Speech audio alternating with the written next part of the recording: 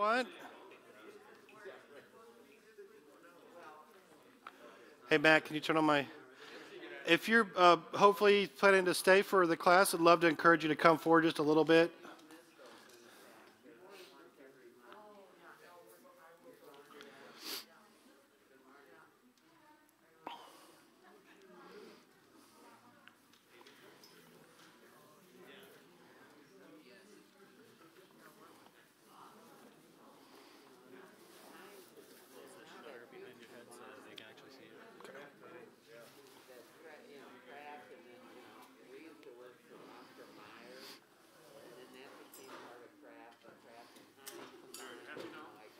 Yes, I am happy. No longer a moat. Like a sea of separation. Oh. There's a handout here, if folks see it. A back row Baptist.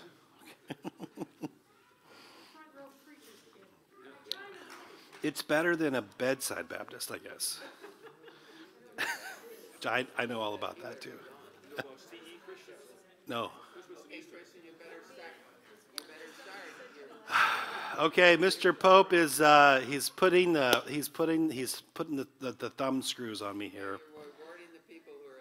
That's right. Yes, it's 10:52, and I think our goal is to try and start at 10:50. Even though I completely forgot to announce my class at the end of the last service, at least in the traditional. So I think it probably got announced in here, but yes, I'm seeing a yes. So, well, first of all, welcome to everyone who's here in the room. There is a handout up here that is available.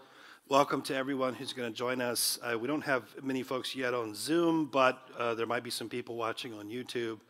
Welcome. This is session 2 of our class, Crossing the Bridge, which is a class that deals with, it's going to be dealing with over the next several weeks with thinking about and reimagining what does mission look like. And so that's kind of the goal of our class. And let me kind of jump us in here. I feel a little bit weird because usually I have a microphone, and today I just have this thing, so it's just kind of strange. So let me pray for us. Lord, we thank you for this day. We thank you for the beautiful sunshine, for the reminder of friends, for the opportunity to worship and fellowship and sense your presence. We pray that you are with us now as we engage and think together about what mission might look like and how we might, as a community, go about doing that. In your name, amen. So typically what I try to do at the beginning of most of the classes that I teach is to offer a conversation starter. Today I'm not going to do that, actually. We're going to save that for the end, I think. But let me kind of share this and get that up on the screen. What I want to do, though, is kind of to jump in, and we really have sort of 2 tasks today. So last week, and I'll kind of go over a little bit of last week, and I think I've mentioned this to you before. We're going to have about 6 weeks total of teaching material, and then we're going to have other experiences where people who are already engaged in doing mission and service in our church are going to come in and share their experiences with you. The first 2 weeks, though, of my teaching component is going to have a little bit more theological element to it, and then we're going to shift. And for about 4 weeks, you're going to hear from the history of mission. And so we'll be talking about different stories in order to sort of call what did mission practice look like for given individuals or given time periods. So today what we need to do is sort of wrap up some of the theoretical stuff, and then I'm going to pivot. We're going to start to pivot in the historical direction today. And remember, all of this really is about, it's not just about informing us about, this is what mission look like, or, it's really about helping us to reimagine what would missional engagement look like in the here and now and for our community. Now, last week, let's see, let me kind of go through this. Last week what we did, there were kind of three things that I've at least got lined up here. One is just outlining our goals.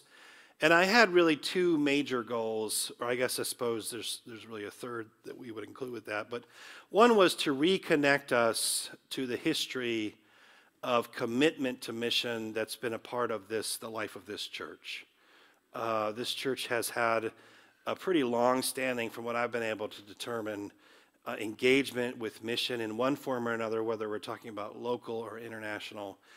And one of the reasons why I want to reconnect with that is not just because it's part of the DNA of who we are, but also because it says something which I think it really is essential to us to be reminded of, to recapture, to reconnect to, whatever we want to say.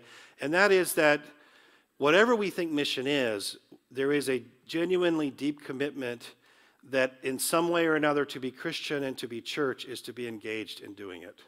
Right? It's not an add-on, it's not an extra, it's really a part of the expression of the life of this community and has been, and so we want to connect to that. The second, of course, is maybe the sort of reconstructive or the creative imagining part, and that has to do with the fact that mission and mission language, and we're going to talk about some of this in the history, has a complicated history. It's not always been straightforward. Perhaps it was done out of good intentions, but that wasn't always the way it worked out. And there's a wonderful book, and I think the title captures it, When Helping Hurts, right? And you can kind of apply that in a number of ways. And of course, there are some episodes in the history of mission where even that description, I don't think, does justice to what happened.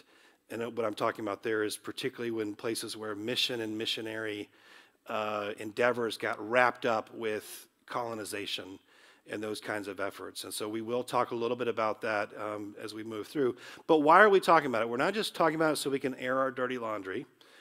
We're not just talking about it so that we can be honest, which we do want to be. We do want to do that. We want to talk about it in part because we want to see the places where things went wrong and understand why, so that we can not allow them to do that again. Not so that we can jettison mission, but so that we can reconceive it, right? So that's sort of that big idea, that second goal. The third goal then was for us each to understand that we all are commissioned. We all have a kind of calling or a sense of being sent. If being engaged in mission is somehow constitutive of being Christian and being church, then that applies not just to the communal level, it applies to all of us. And so we talked a little bit about mission and co-mission, and that stuff will come back as well. We then looked at a few things to kind of get into this conversation. We talked a little bit about a short history of the terminology mission.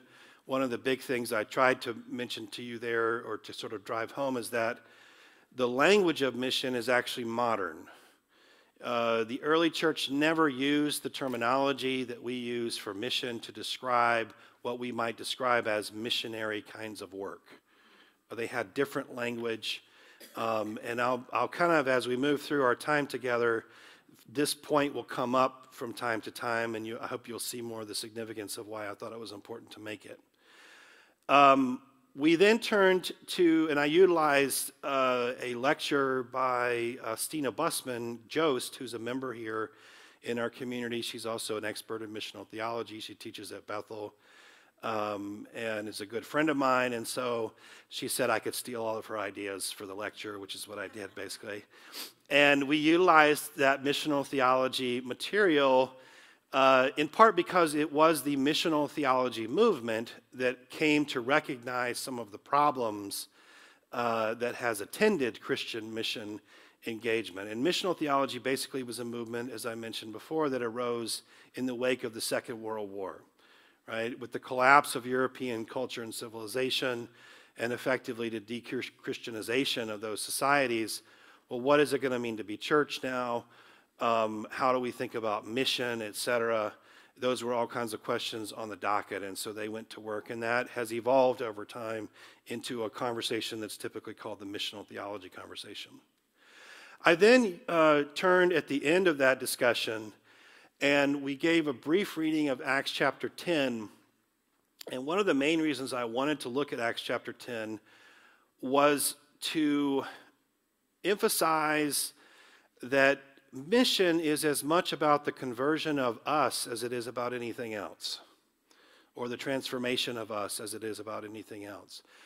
And that sometimes that transformation pushes the bounds of what we might think is acceptable, and maybe even overturns some of our most cherished ideas. And so Acts chapter 10 is the story of Peter and Cornelius. And if you remember, Cornelius is a Gentile, but he's a God-fearing Gentile, which means that he attends probably synagogue, but he doesn't necessarily, he maybe even keeps kosher, but he's never been circumcised. So he's praying to God, asking for a vision, and God basically says, go find this guy Peter.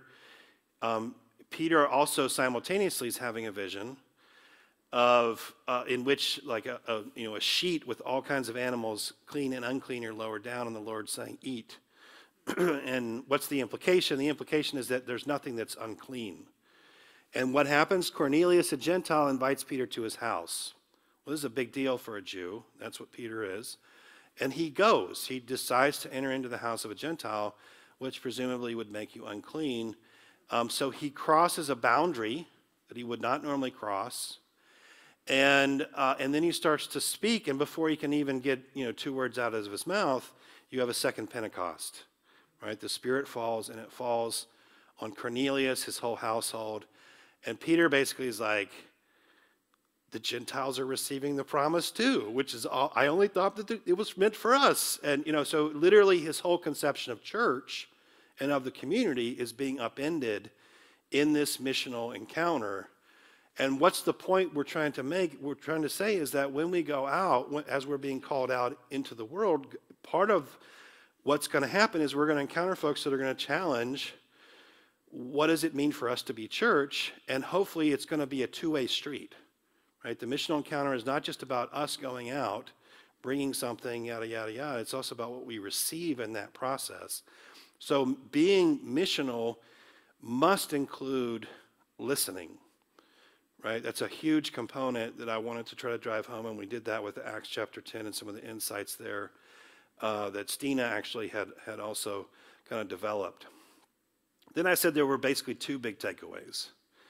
The 2 big takeaways in my mind for last week is that mission is most properly not the work of the church, it's really the work of God. God is really the great missionary, that God is the one who is out working in the world. The Cornelius scene is a great example, right? That God is speaking to someone who's wouldn't be considered, right, in the fold or whatever. So God is the one doing the work. So what does that mean? It means that what our call is to discern where God is at work and to join in, right? So that sense of being attentive, listening, discerning, etc. That's going to have to be a key component. And then the second big takeaway is that we are all called in different ways and with a sense of freedom as well. And I really do like to emphasize this kind of improvisational sensibility that we talked about from sort of the jazz world, that we're all called into that transforming work that God is already doing. All right, so those were sort of the big things that we talked about from last week. So the first thing I really want to do then is this is kind of concluding, in a sense, what we started with last week, which was some of the big theological, theoretical conversations before we pivot and turn into more sort of historical data centered kind of exploration. And I would like to really offer to you a kind of working theology of mission. A theology of mission is, it might be a way of just describing this is how we conceive what mission looks like. What is it that we're trying to do? What is it that we think that God is trying to do in and through us, with us, etc. So this is a working theology of mission. Essentially, it's a proposal. And it's meant to offer then a kind of umbrella understanding of what missional engagement for us could look like. I want to underline here, it's very definitely informed by the core values that our church has already identified. So, yes, I am offering this to you, but it is informed already by what you have said about yourself that you value, that you think our community values. So can we deploy this in a way, that is particularly attuned to moving out into the world and engaging the world?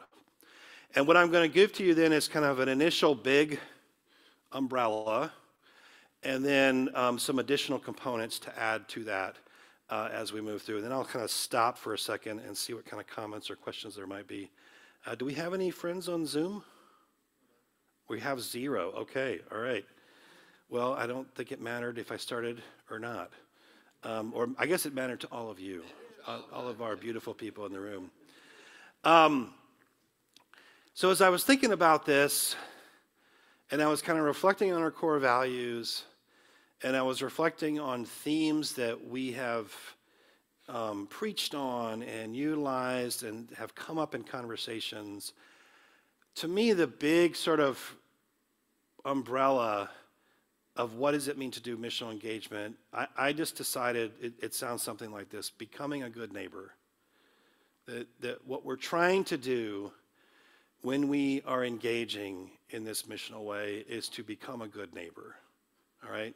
And so I want to kind of unpack these three terms. The first one is the becoming term. And basically, we could have said being a good neighbor, be a good neighbor.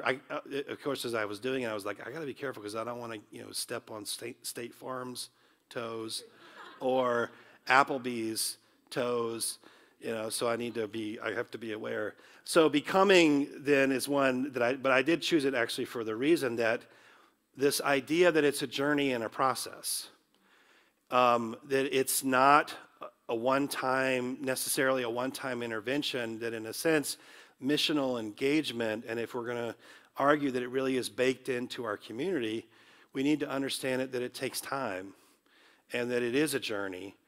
And that part of what we're being called to is sort of a journey of partnerships with others that live beyond certainly the walls of our church, and maybe even the walls of our lives.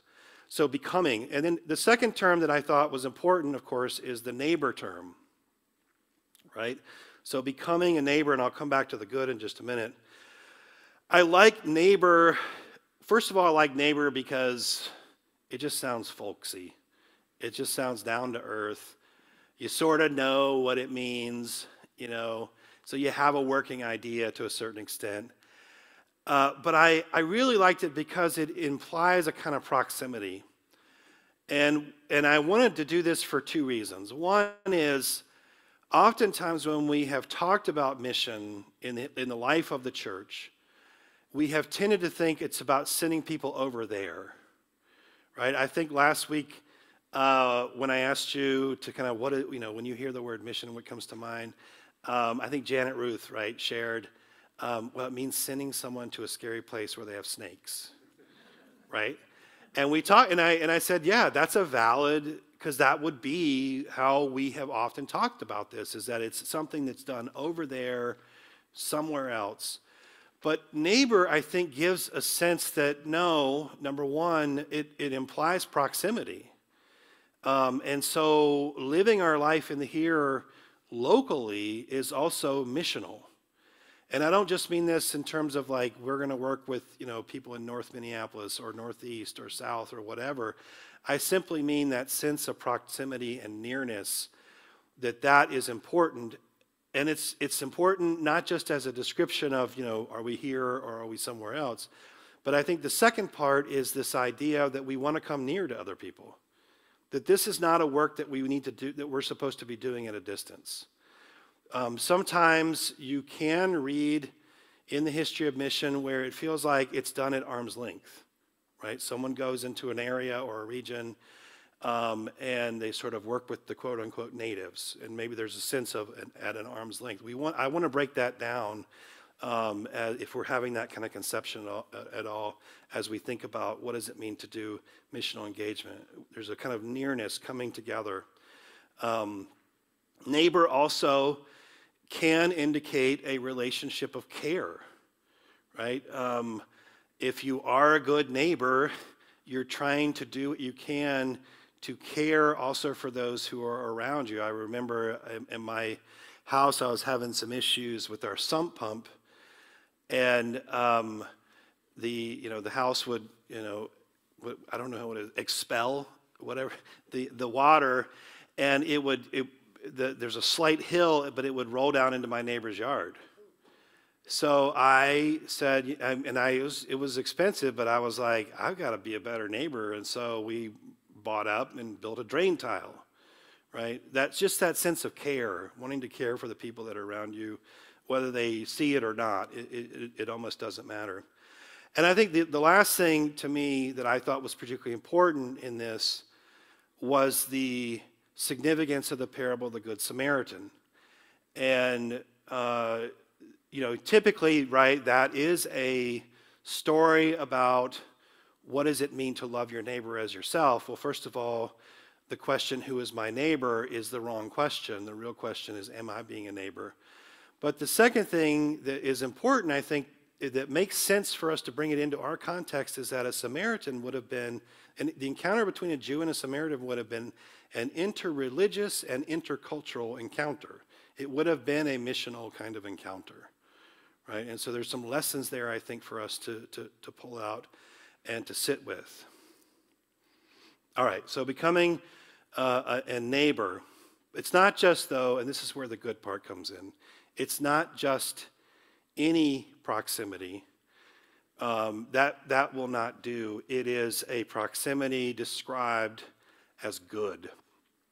And I kind of wish I'd had a chance, as I was pulling this together, to spend some time talking to Steph Spencer, who does our scripture circles, because she has a lot to say about the Hebrew word tov, which is the word good. And so I, did my best as sort of poor man's Steph Spencer version. But tov is typically, it shows up initially in Genesis chapter 1, where God sees what God has done and describes it as good.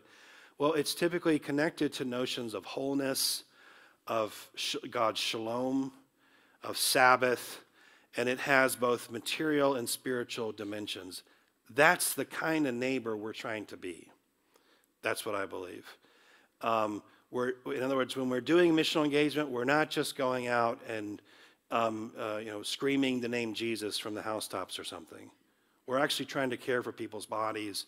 We're actually trying to care for the social and systemic realities in which they live.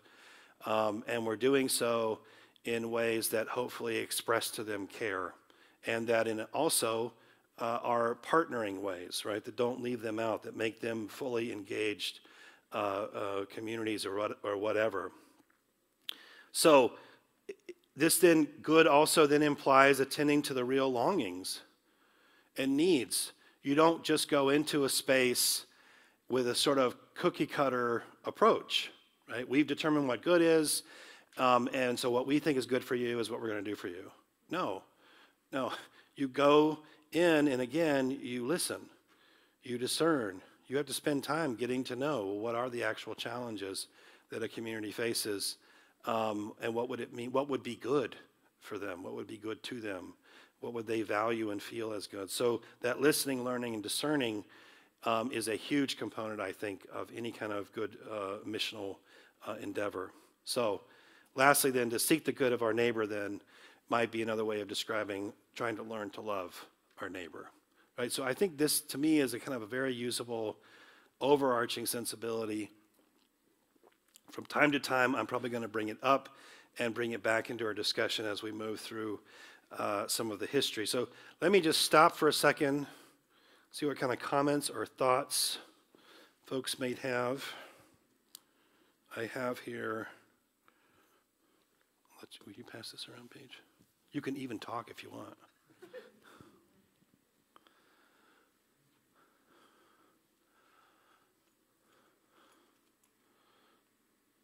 I would love to hear your responses to this.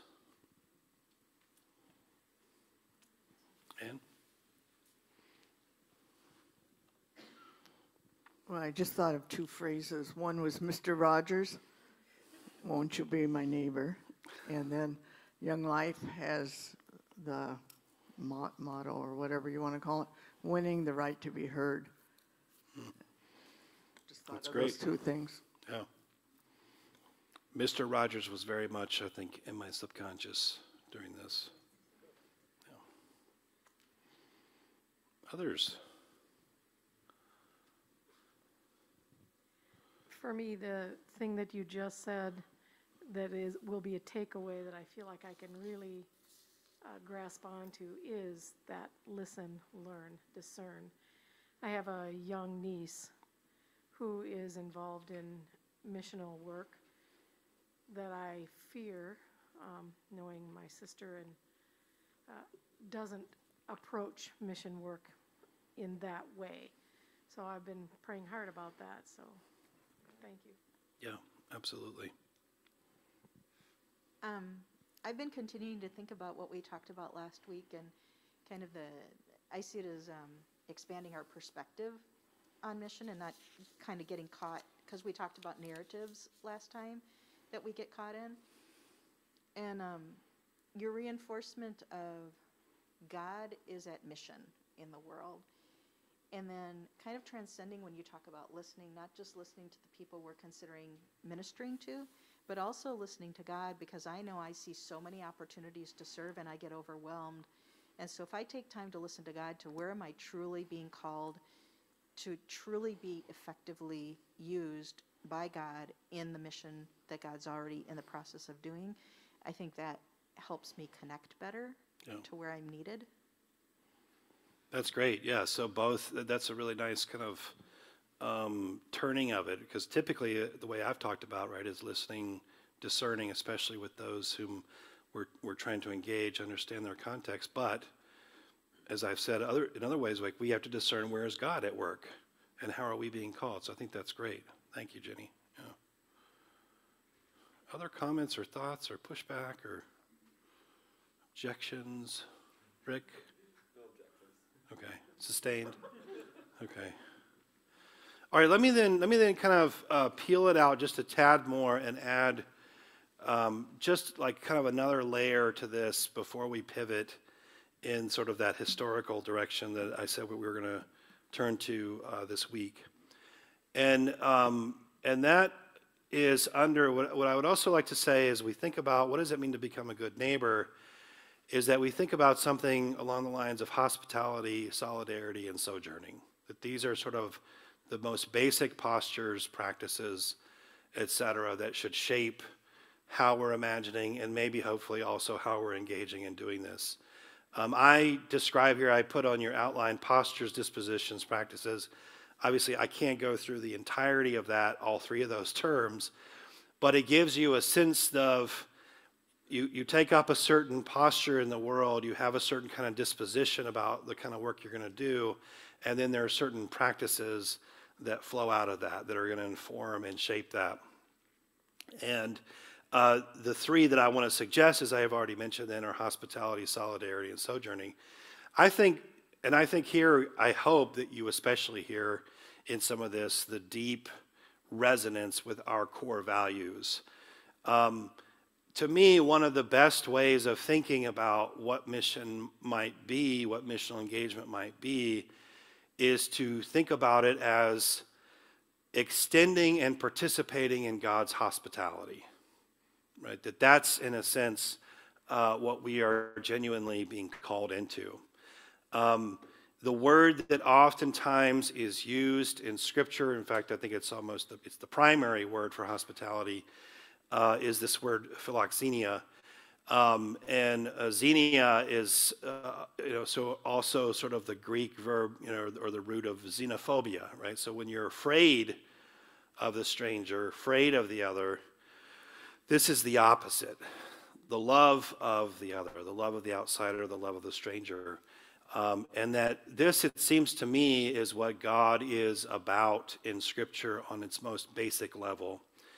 I think I offered to you actually a pretty fulsome picture of this last year around this time when we were doing a sort of a class on the Lord's Supper. And part of the argument that I tried to make there was that if you look at Genesis chapter 1, and essentially what God is trying to do in creation, in creating, is to make space and time for others. And I mean that not just in the sort of literal, he's making space and time kind of sense, but that God is like, you know, how you have to make space for your friends and you have to make time for your friends. That kind of idea. That's what I mean by that sense of hospitality, so that there's something there that's quite remarkable. And Scripture picks this up. This idea of hospitality gets picked up multiple times in the Old Testament and the New Testament. I talk about up here extending, the table fellowship of Jesus. One of the main ways that Jesus expresses his ministry is through sharing meals with people. And if you read through the gospel stories, you see that all kinds of things are happening in those meals, right? There's instruction, there's nurture and nourishment, there's forgiveness, there's restoration, there's rebuke, there's all kinds of things that happen in the context of that fellowship. One of the most striking texts, in a text that I preached actually on here a long time ago, it feels like a long time ago, it's probably like 2 years, I guess. Boy, I've aged, that's all I can say, is Isaiah 25, where Isaiah 25, talks about at the end of all things on this great mountain, once God has removed the shroud that hovers over all people, I will host a banquet. That's what salvation is, in a sense, is this sense of banquet, hospitality, welcoming in, bringing in. The thing that I think sometimes gets lost, and even though this is written here in a subsidiary point, is that we often, when we think about hospitality, we think that it has only the primal agency of the host, that it's the host that sets the table, it's the host that invites people in. And certainly there is, a case can be made for that. But I think what we actually find, and if you do sort of a real breakdown of the anatomy of what hospitality is like, there's actually a lot of negotiation of who's really the host, who's really the guest. Like a good host will let a guest become a host, right? They'll bring food, or they'll, and if you read Scripture in certain key stories, there are places where the tables get turned. The person who's supposed to be hosting winds up being the guest, and the guest winds up being the host, etc. So what's my point in all this? My point is that it's a two-way street, right? And that's what I've been trying to say all along, that missional engagement, we have got to conceptualize this as a two-way street in which we are going to be as much changed as anyone else. And that, in fact, if we really want to be changed, and I mean changed for the good, growth kind of change or whatever, then we actually need to engage in this, because this is one of the principal ways that God is using or wants to use to change us. So hospitality. The second is the term solidarity. There's no precise, exact biblical term for this, but some of the ones that sort of intersect with it, koinonia, stereo, and covenant have come up. And this was at least what kind of bore out in my relationship. And what it means to have solidarity with those whom we meet means to enter into their situation, right? As I say here, to enter into a mutually strengthening relationship, to take up, in a certain sense, their posture in the world, precisely to show that we care and that we understand and that we want to be with them in that midst. So to take on the concerns and cares of others, to bear burdens. And so that instruction about bearing burdens that we heard about last week in our different services is not just an instruction that's apropos for in here, for in the life of a community. It's also something that we're called to replicate as we engage, as we enter into the world. And then the last one, it connects then to that becoming that we talked about earlier, and that is the notion of sojourning. That this is something that's a journey. It takes time, and we're called to enter into it in that kind of sensibility, right? So sojourning here, and I just simply mean by this, journeying together. the World Council of Churches in the 1980s and 1990s was really talking about sojourning, particularly with the language of learning how to cultivate real partnerships. That you become a partner as much as you are a missional agent with someone. And partnership is hard because partnership means that the other has as much of a voice as you, right? So again, that sense of two-wayness is important. But sojourning, right, going down this path together, developing friendships, and allowing that sense, that posture of friendship that we want to develop to be informing the way that we're going to live our life in the world. And so here I bring then back in this idea, right, that really God is the missionary, right? Ultimately, God is the one who works on the heart. God is the one who lets whatever form of Jesus needs to come forth in the life of other people. Our task is really to learn to love people. That's what missional engagement really means. And that's what I said before, becoming a good neighbor, right? Our task is to come alongside, to learn and to love. And of course, what we have to discern is where are we being called to do that, right? Because I wish we could let 1,000 flowers bloom, but we can't necessarily do that. We have limited resources, we have very specific contexts, and we have very particular opportunities, and we want to make sure that we are understanding what those look like. All right, so let me stop there. That's kind of the pitch, the theological pitch, and I want to just see if there are other comments or questions or things that I can clarify. Suzanne? Well, I guess that I love to hear about this because if I listen, he tells me. He says, so-and-so, this is a hard time for her. This is hard. You can do something. I think of something. And so I say, okay, I'll do it. And so if I listen to him, he sends me.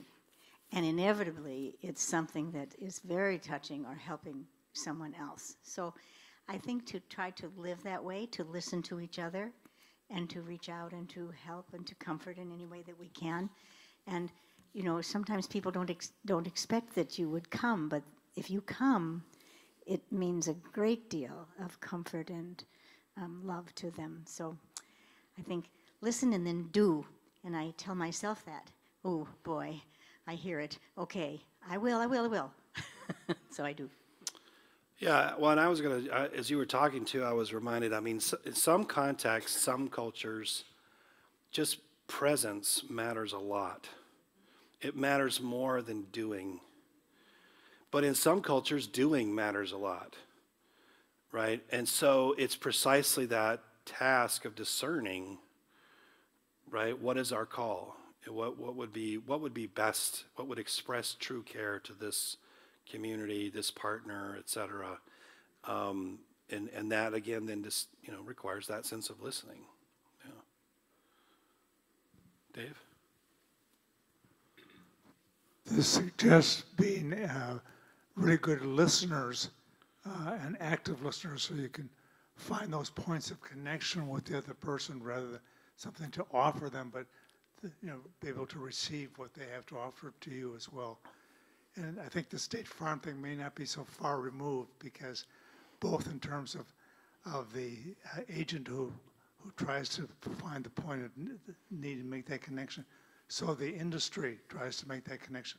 So that you're looking for those ways that the other person or the other agency actually provides an expression of the gospel to. Dave, I love it. I thought of like 5 jokes as you were saying it about State Farm. Like, could we get State Farm to sponsor our mission work? Could Jake come and hang out? There were all kinds of. But I think, that sense of connection and attunement. And oftentimes the way, again, in the history, that has not always been the case, or at least it's not always been obvious that is what the case is. So there will be some examples where clearly that has been something of the case. Michelle? Yeah, when I think of like the postures and, or when we think of even mission as how we've described it in the past, it's something that we kind of plan to do. And I think a lot of times what you're laying out there, the hospitality, the solidarity, and the sojourning, oftentimes means we're interrupted from what we were planning to do, whether, you know, from a personal relationship or from something outside that, like Suzanne said, like when you're listening, sometimes it's not convenient. And so finding those ways to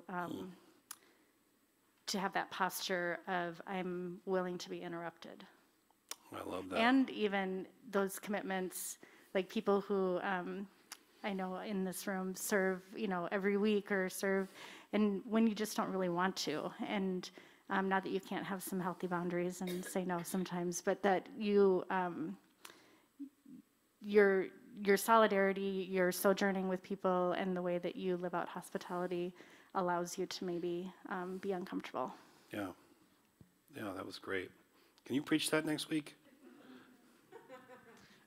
You know, Rick and I run an Airbnb out of our house, and it really speaks to a lot of what you're saying about hospitality and even solidarity. And I think a lot of people think, well, that's a business, and, you know, you charge people, but it's in our own home. They don't have a private entrance. They use our kitchen. They use our laundry. So we are interacting with folks all the time, and it's a big vulnerability on both sides because people are coming into your space, into your home, but they're also being vulnerable because they're in, you know, unknown territory. And we've had a lot of experiences with folks who, we've even had a few people who've never been to the United States before. We've had guests who don't speak English, who are moving here, who have pets or kids, and it's been the hospitality going both ways. We experience that a lot with folks wanting to make us a meal, or just being very grateful for what we've done.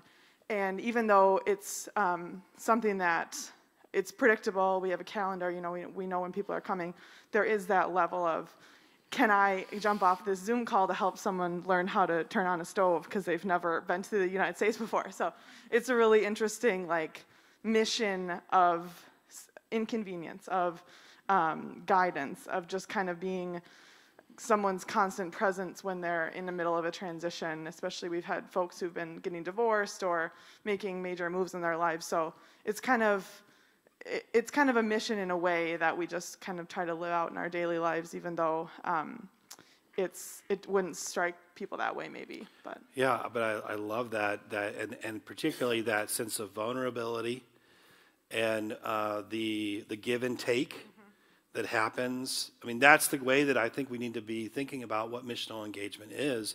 And I don't mean in the sense that, like, oh, we do it so we instrumentalize them so they'll change us. I mean, we have to become vulnerable in those spaces, right? And allow them to speak into our lives and allow them to change us, et cetera, because God is actually at work in that back and forth. I think that's absolutely beautiful. And to hear, like, you have folks coming in from, you know, outside the United States, you probably are showing them some things, but they're probably showing you some things, right? And there's a kind of mutual enriching that happens. I think that's great. Any other comments? Oh, Rick. Here comes that objection. Yeah, no. And you know, obviously dovetailing and agreeing with everything that Paige said. There she is. But I come from the world of hospitality and from restaurants, and one of the founding tenets of good hospitality, and we talk about this a lot, is anticipating people's needs.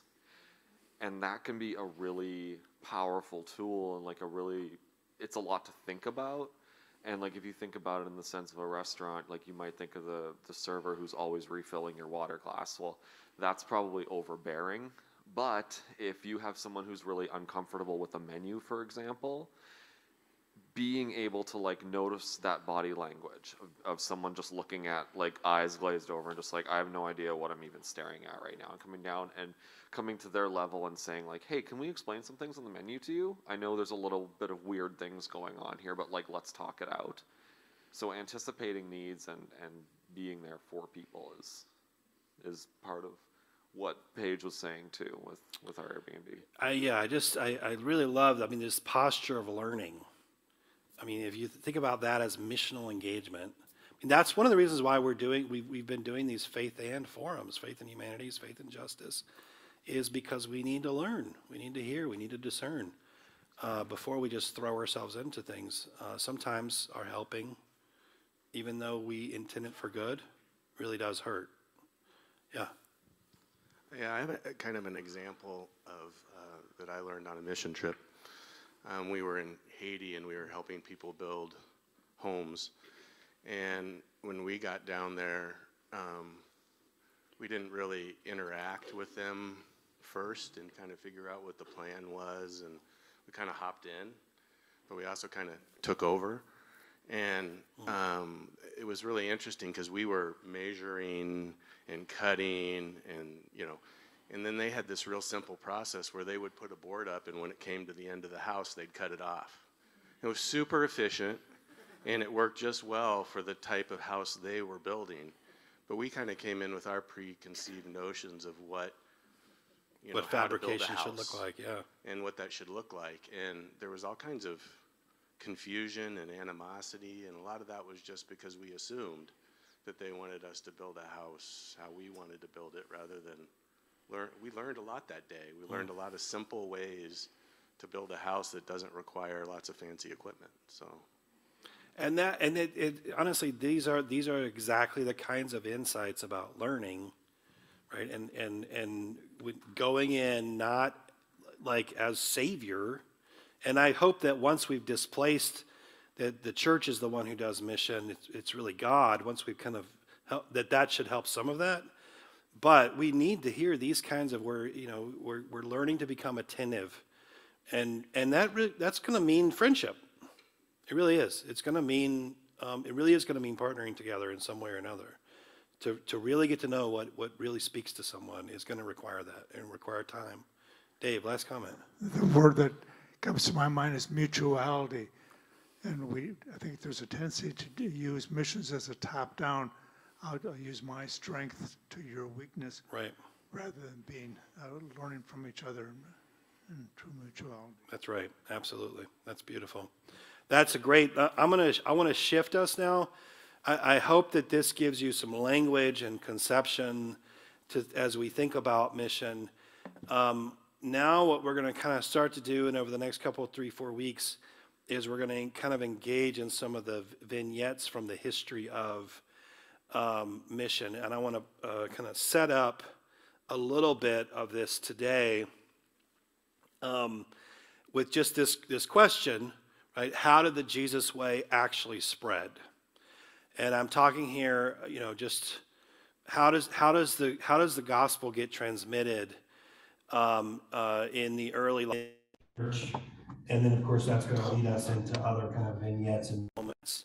And I'm going to make a couple of comments to give you a sense that it didn't exactly spread maybe the way that we think that it spread.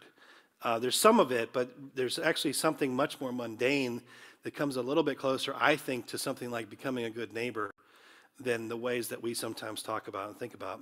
So the first is just to remind us, as I mentioned before, that language of mission, it doesn't really exist in the early church. There is no office of a missionary.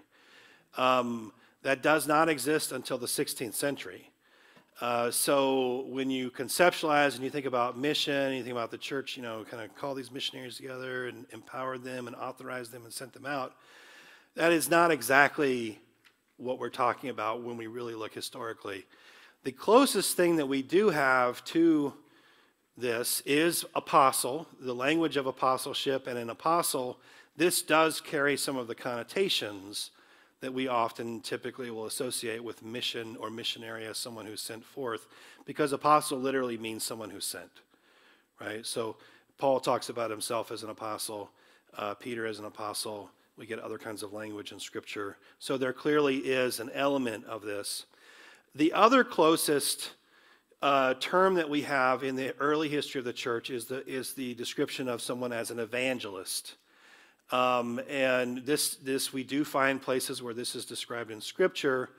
But as I mentioned here, by the end of about the 2nd century, so the 100s, pretty much the office of evangelist, as someone who's sent out and preaches the gospel, to people who don't really know what the gospel is, it falls completely out of use.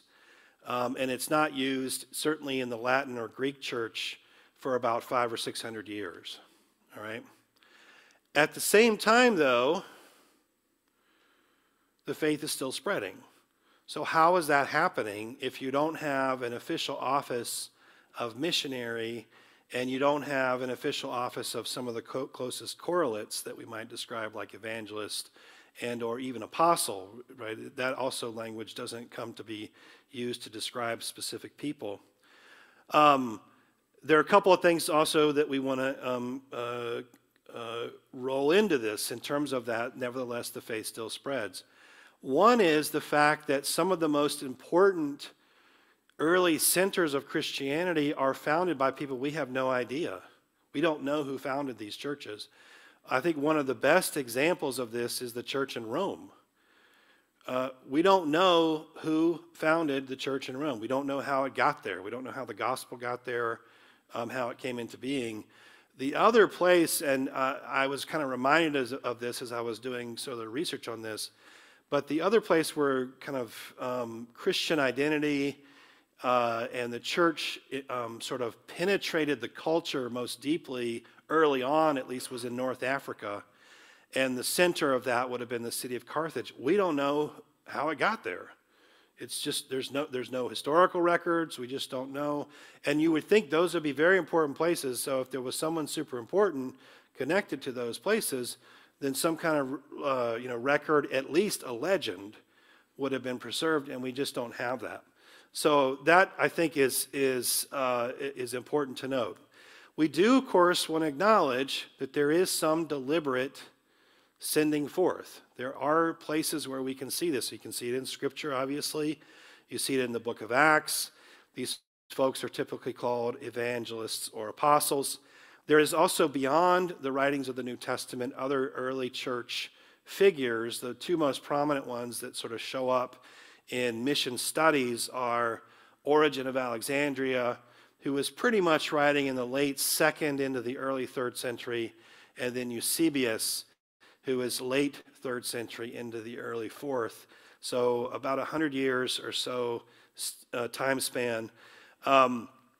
Origen emphasizes that whoever was sent out was clearly anonymous. We don't know who they were, but he does think that people were sent out. And remember, he's writing these statements, by the way, in about 240 or so. Eusebius does the same thing. He kind of talks about the anonymity, and he actually offers a couple of examples of specific individuals.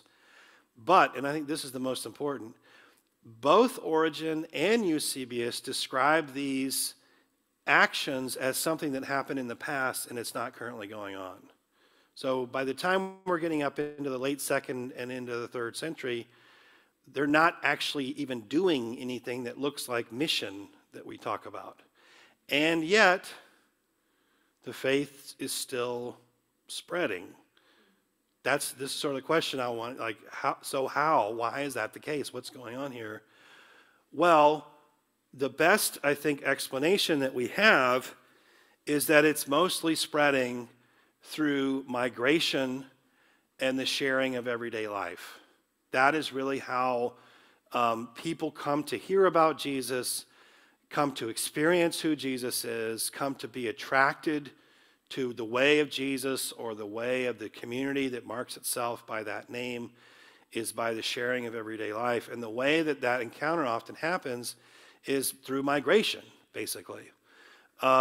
Migration itself could be voluntary. Yes, there are clear examples of merchants in particular going into certain areas because that's what business requires. But actually quite a lot of migration that probably results in the growth of the early Christian church has to do with involuntary or forced migration. And this could come through a variety of different ways. One of the best early examples actually that we see, though, is in Acts chapter 8 and then later in chapter 11. What happens in Acts chapter 8? Well, basically, Stephen who is one of the great deacons. He gives a speech, and it really pisses off. It makes him so angry that they stone him to death. Paul is kind of hanging out there, and what the text tells us in verse 1 is that the believers are scattered, right? So they literally have to flee. So it's involuntary in this case, their migration. Well, you don't hear anything else about that, and then you come back in chapter 11, verse 19, and it's almost like a throwaway verse, and it basically says the people who were scattered, they went to Antioch, and what did they do? They found a community in Antioch. So an involuntary moment of migration is what results then in the gospel sort of spreading out in a different kind of way. Think about the ancient world as a world of profound instability. People are not, they're susceptible to famine, disease, natural disaster, and of course, warfare and violence. And at least according to, depending on the data you look at, 80, 90% of the population is indentured or enslaved in one form or another. They're not really their own masters, and therefore you can understand how you could have involuntary migration pretty easily. And if you, of course, layer in the idea that much of early Christianity was made up of folks from the lower classes, you see that. A good example from about the 3rd century of this was a war breaks out between the Romans and the Persians, and the Persians invade the eastern part of the Roman Empire, and they take the town of Edessa, which at that time had become a really vibrant Christian center just on the edges of the desert in Syria, and they take much of the population as prisoners and relocate them into the Persian Empire. Well, much of that population was Christian. So all of a sudden, you have a significant Christian presence in Persia, which eventually becomes the basis later on of the Persian church. So migration is a huge factor, which, here I'm just simply saying, which means it was not a sort of highly organized, directed by the tops up in the center, go out to the periphery kind of a thing. It's something that just sort of happens, right, in terms of the vagaries of history or God's will or whatever you want to say. Well, as they go forth, then, what do? They wind up, and this is where I think the second element is very important, they wind up just sharing everyday life with people. And just to give you a couple of things to kind of chew on in this regard, there's a really interesting letter. It's an early Christian letter from the late 2nd century called the Epistle to Diogenetus. And in it, he talks about the Christian, how do Christians live with their neighbors, basically. Is there any possibility for me to get a couple of, maybe at least one volunteer who'd be willing to read a little passage or two? Would you, John, can I enlist you to read something? All right. Is that turned on? Hello? All right, perfect. Okay, so here's the first passage. The difference between Christians and the rest of humankind is not a matter of nationality or language or customs. For Christians do not live apart in separate cities of their own, speak any special dialect, nor practice an eccentric way of life. They pass their lives in whatever township, Greek or foreign, each person's lot has determined, and conform to ordinary local usage in their clothing, diet, and other habits. All right, what's the point? The point here is that they live alongside of their neighbors. They do not separate themselves.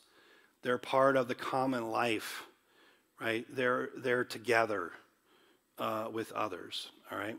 Now, ready for number 2? Mm-hmm. Nevertheless, the organization of their community does exhibit some features that are remarkable and even surprising.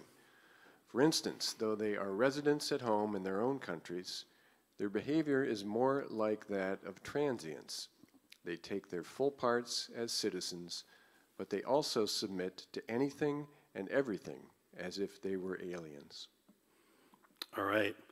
Now, here is kind of the pivot. They live alongside their neighbors. They're a part of the fate of that place, right? They speak the language, they eat the food, they understand the customs, and yet they are different, right? And that difference has to do with that they know and understand that they have certain loyalties to there, but also a greater loyalty, right? A loyalty that exceeds that. And then this then translates into basically kind of Diogenes, and I'm just giving you a little excerpt here. Could you read this very last piece? They show love to all people, and all people persecute them. They are poor, yet making many rich, lacking all things, yet having all things in abundance. Now this, to me, I kind of brought this in because it was just the shortest clip. In other words, it's the way that they live alongside their neighbors that makes them unique. They live with their neighbors, they live alongside them, they're no different from them, and yet there is something different about them. And what that is that they love. They love one another and they love their neighbors, right? No matter what they get back from them, essentially. So my point here is simply that in a world of poverty, disease, etc., the Christian practices of caring for the orphan, the widow, of burying bodies, of taking in unwanted children, etc., all those kinds of, those would become the basis of the attraction that would lead others then to want to embrace the Christian way. All right. I think I'm going to stop there. You have a comment? Okay. To be respectful and to honor you in having come early, as we started at 10:50, it's now 11:52. I think I started right at 10:52. I think I'll kind of land the plane here. I'll save the rest of the material for the very beginning of our next session together. Next week, what I'm going to do is we're going to talk about the Irish tradition. I want to start with the idea of pilgrimage, which I think connects to what we've talked about as sojourning. It's remarkable, one of the primary ways that we see many, many early folks that look like they might be doing missional work, the way they describe themselves, and oftentimes the way that authorities describe it is that they're described as pilgrims of the faith. And so the Irish tradition is particularly strong in this regard, so we're going to talk a little bit about Patrick and Columba and others. So I hope that you'll come back for that as our first sort of installment in the history from the history of mission. Any concluding comments or questions? Yeah, over here.